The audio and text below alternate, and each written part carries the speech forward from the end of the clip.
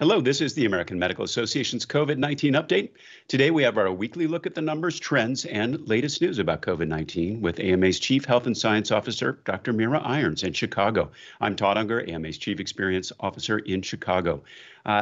Dr. Irons, the big news this week is all about the new guidance from CDC about mask use, and it's definitely created a bit of a stir and some confusion. Can you tell us about the guidance, how it's been received? It certainly has. So federal officials announced last Thursday that Americans who are fully vaccinated against the coronavirus could stop wearing masks or maintaining social distance in most settings. The new recommendations caught some state officials and businesses by surprise and raised a host of difficult questions about how the guidelines would be carried out.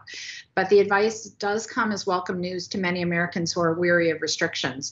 Dr. Walensky, the director of the CDC, at a White House news conference on Thursday said, "We've all longed for this moment. If you're fully vaccinated, you can start doing the things you've stopped doing because of the pandemic. However, vaccinated Americans would have to continue to abide by existing state, local, or tribal laws and regulations and follow local rules for businesses and workplaces." And at the time of the announcement, about 24 states mandated masking in public. So, people have had a lot of questions about this. Yeah, it's one of those things where there's the science and then there's the practicality around implementation. There are a lot of people out there that still have not been vaccinated. So what is the, implication there?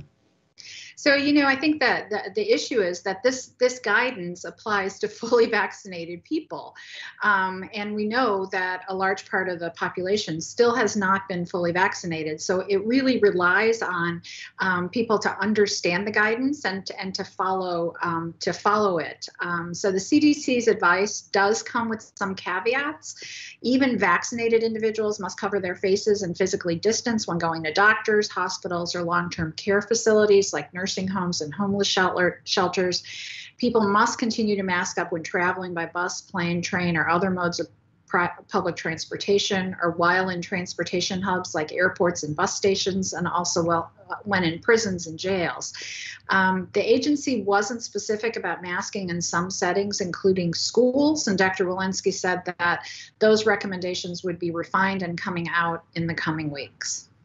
It's interesting how things changed so quickly. Only a few weeks ago, there was, concern that the CDC was being too conservative in some of what they were talking about. And now it feels, or maybe some people are confused by what might be, seem abrupt in terms of the shift. Can you talk about the science behind the decision and how physicians can help patients understand, another change in the guidance? You're absolutely right. For months, we've been warning people that wearing masks and social distancing were necessary to control the pandemic. And now, the question is what's changed. And I think the landscape has changed and we're getting more information. So from the landscape issue, Dr. Walensky said the new recommendations have resulted from a steep drop in coronavirus cases. Infections have declined by about a third in the last 2 weeks, and there's an increase in the availability of vaccines.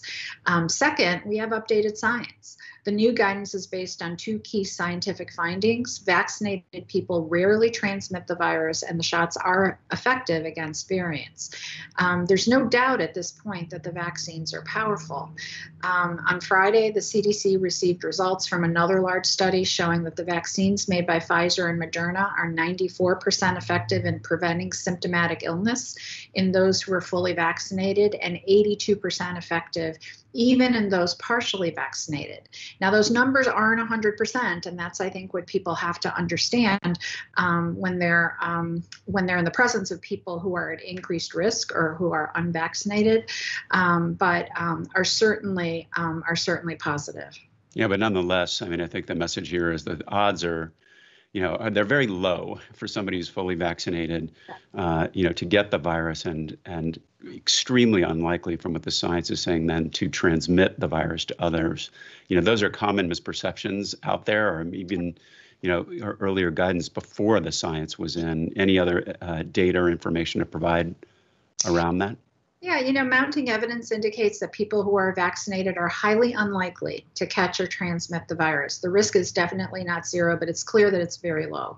One of the lingering concerns among scientists has been that even a vaccinated person might carry the virus, perhaps briefly without symptoms, and spread it to others. However, CDC research, including the new study I mentioned, has consistently found few infections among those who received the Pfizer and Moderna vaccines. This study, added to the many studies that preceded it, was pivotal to the CDC changing its recommendations. Other recent studies confirm that people who are infected after vaccination carry too little virus to infect others. We should mention most of the data have been gathered on the Pfizer and Moderna vaccines. Because the Johnson & Johnson vaccine was authorized later, there are fewer studies assessing its effectiveness. It's a very good vaccine and will likely save many lives. We just need more data.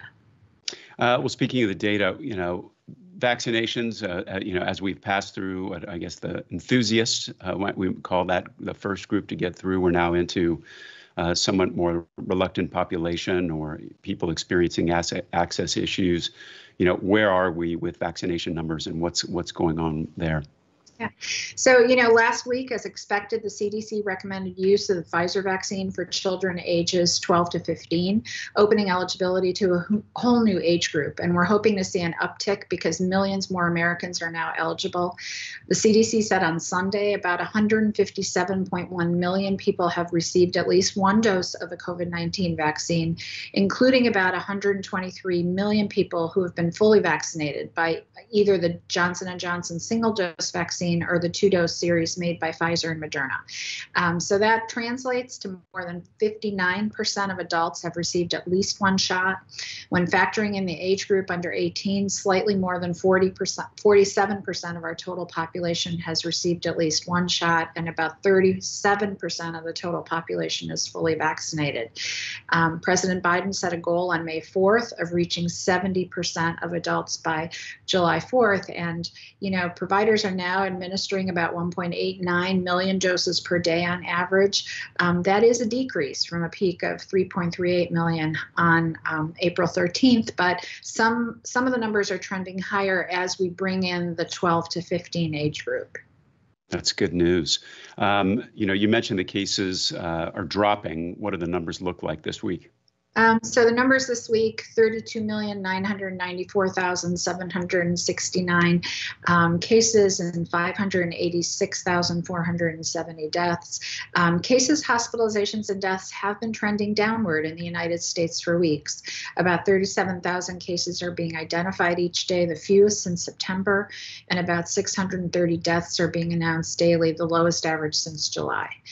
Some of the states with the worst early spring outbreaks have seen the most significant progress. It's good to see that cases are down about 70% in the last 2 weeks in New Jersey and down about 40% in Michigan and New York. So, things are trending positive. It's funny because I check every day the little case statistics here in our local area of Chicago, and it still says it's very high. So I'm hoping I'll see that tick down sometime soon as well. What are we seeing globally? Obviously, big news continues with terrible situations in countries like India. How are you viewing the global situation at this point? Well, and you're absolutely right. I mean, it's tragic. The pandemic is quickly splitting into the haves and have-nots. Many wealthy cities are making dramatic progress, slowing COVID-19 as they vaccinate more people. Cases have started to drop. However, outbreaks are devastating India and much of South America, and there aren't nearly enough vaccines available to them.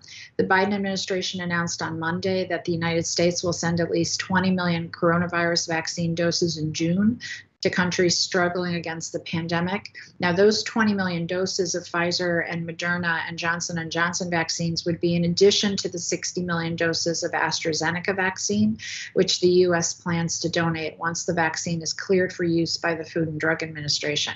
It's not exactly clear how long it will take the FDA to authorize the AstraZeneca vaccine. During a White House press conference on Monday, President Biden said, "We know America will never be fully safe until the pandemic that's that's raging globally is under control. No ocean's wide enough, no wall is high enough to keep us safe. And so we really have to look at this as a global pandemic. Indeed. Well, thanks so much, Dr. Irons, for being here today and sharing your perspectives. We'll see you next week for another update. In the meantime, for additional resources on COVID-19, visit ama-assn.org/COVID-19. Thanks for joining us today. Please take care.